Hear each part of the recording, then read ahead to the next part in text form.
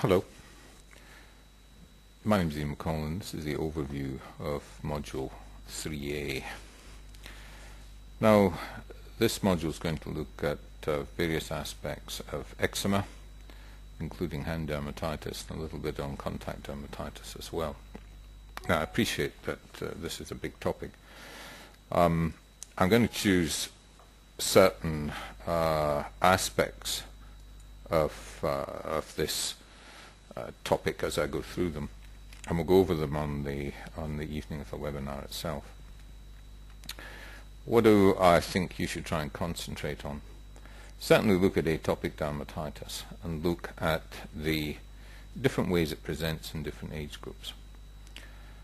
Know a little bit about atopic dermatitis and some other genetic disorders where atopic dermatitis is a prominent condition, such as the Wiskott-Aldrich syndrome or Jobs syndrome. Know a little bit about hand dermatitis. Hand dermatitis is a very common presentation of atopic dermatitis. In fact, it's said that I think about 60% of patients who have atopic dermatitis when they're young will develop hand dermatitis of significance at some point in their life. So knowing a little bit about hand dermatitis I think is important. There's a particularly good lecture given here by Joe Fowler once at a Hawaii dermatology meeting looking at this whole topic of hand dermatitis. And it goes on to talk a little bit about more aggressive therapies in hand dermatitis. And I hope certainly to cover those in the webinar itself. And that's where you're talking about using hand puva, perhaps using intramuscular Kenacort every 4 to 6 weeks, where you're considering drugs such as cyclosporin or methotrexate. Joe really likes using methotrexate, and I've certainly used it as well. It's a drug that certainly is quite predictable in its effects in hand dermatitis, and it's probably much safer for patients than putting them on oral steroids. But remember, the management of chronic hand dermatitis means optimizing a whole variety of factors, and we'll go over that when we do the webinar itself. Pompholyx eczema. Not all Pompholyx eczema is allergic. Remember, Pompholyx eczema can have a variety of causes. It can be of an underlying atopic basis. It can be secondary to fungal infection of the feet. It can be stress-induced. It can be an irritant contact dermatitis as well as allergic contact dermatitis. So there are a variety of causes of Pompholyx eczema, and we'll hope to have a little look at that as well. Nummular eczema is something I think you should look up. It's more common in the elderly with dry skin, and it's more common in the lower legs, and particularly on the back rather than in the anterior chest. Very often there's secondary infection with it. You've certainly got to look at the drugs that they're on, particularly cholesterol-lowering drugs and beta blockers, because in my experience these certainly precipitate nummular eczema. Juvenile forefoot eczema we're not seeing so much recently. I'll have a little chat about that, but not a lot. Stasis eczema, we're seeing more and more of that in the elderly. So you need to do a little bit of reading on that topic. The big thing to watch with stasis dermatitis is that I think 30 to 40% of them have a significant associated contact dermatitis, contact allergic dermatitis, from preparations that they've been applying. The crux, by the way, are these graded elastic compression stockings.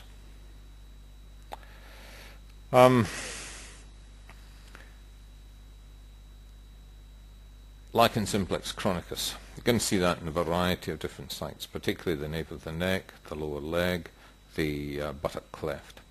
It's important to be able to recognize it, that lichenification, that thickening of the skin. It may look very like psoriasis. Sometimes it can look like a skin cancer. But the accentuation of the skin markings is a factor that should prompt you to make that diagnosis.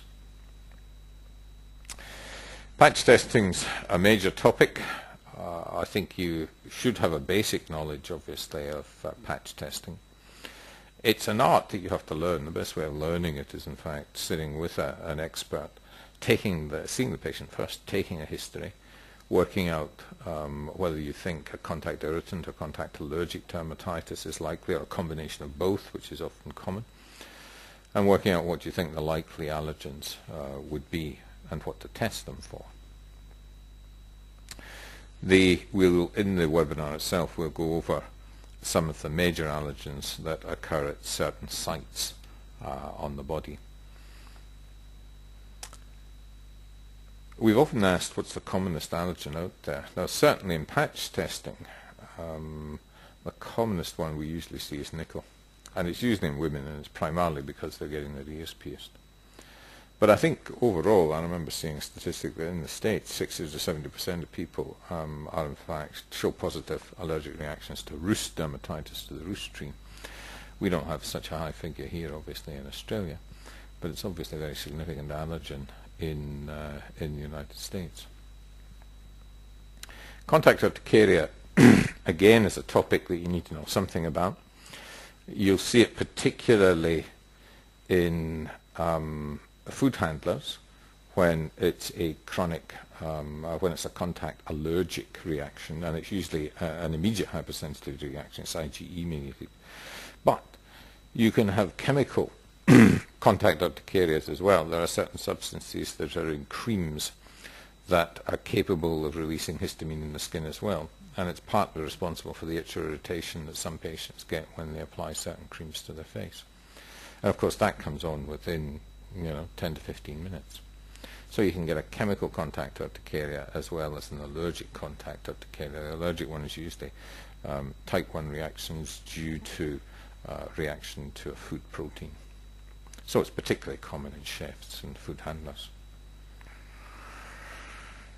Perfume allergies should know a bit about because they're so ubiquitous. Perfume's used all over the place. We'll chat a bit more about that during the webinar itself. So, what else? This was a good little video, I think. It was mainly on aspects of irritant and allergic contact dermatitis and the main differences between them.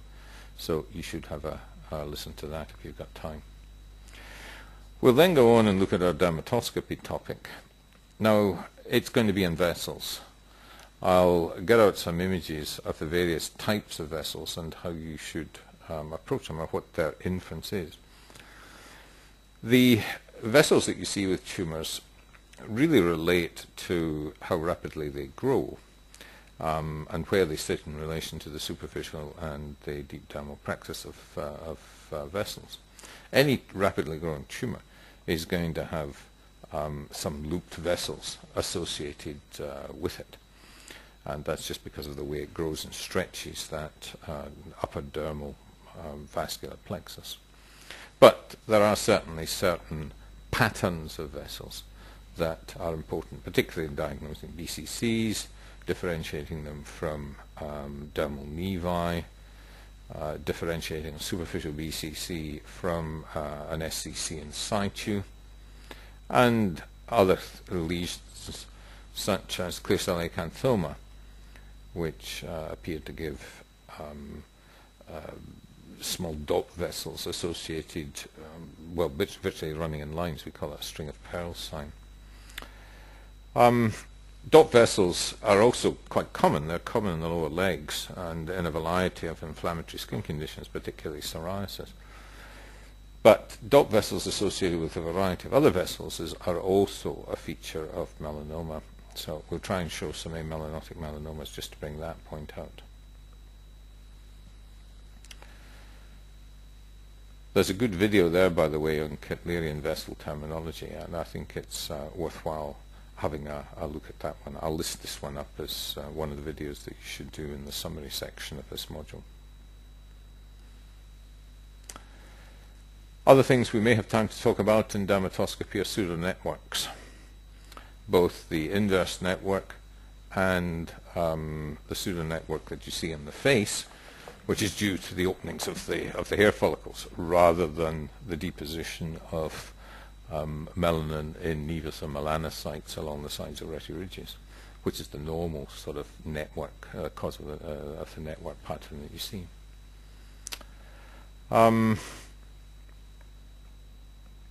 We also may have time to look at some of these other structures and patterns as seen by Harold Kittler, where we're going to get away from just using descriptive terms, morphological terms to describe structures, and try and get it in terms of lines, in terms of circles, in terms of dots and clods. Lesions in the gums, if we've got time, we'll have a look at some of these. Giant cell granulomas, peripheral ossifying fibromas, epiless and pyogenic granulomas. The topical antibacterials, we'll see if you'd like me to go over those. We'll probably discuss a little bit about them. They're obviously important in dermatology, but I think perhaps we're trying a little bit too much in this particular module. Depends how much reading you've done on this. I'll try and be a bit selective and just go over certain things, but I reckon we're going to have an hour and a half well filled looking at all these topics. So, if I can give you a bit of advice beforehand, try listening to this lecture on hand dermatitis by Joe Fowler. It really is very good. Have a little look at this video here that will describe some of the lesions, some of the clinical images that are in this particular module. And if you've got time, try and have a look at some of the dermatoscopy lesions as well, especially the bits on vessels. Thank you very much.